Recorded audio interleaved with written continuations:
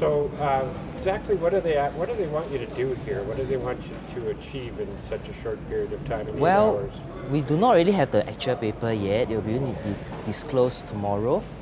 Yeah, and basically from what I guess, it will be something like a water You can system. show me if you want to. Yeah, it's a water system like going up the water tank. There will be 2 tanks. This is a simulation.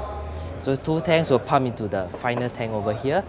And these 2 are the pumps to get the water into the whole system. I see. Yes. And I also saw them working on control boards today. What was that all about? Are you allowed to open that up and show me? Or? For now, no. No, okay. Yes, because it's now for marking. So actually inside is all the contactors and programmable logic circuits.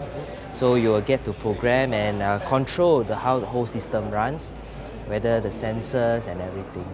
Right. What do you love about this work, Shawn? I get to program. I get to do electrical, which is my since I did it since childhood, electrical stuff. Yeah, and well, the automation thing to make things go auto. Yeah. Do you ever want to design something that's going to change everybody's life? Not at the moment yet.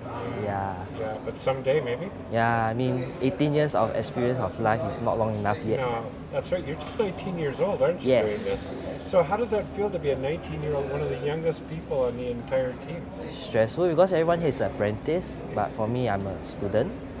Yeah, so that's the difference, and my hands and legs are not so fast like them.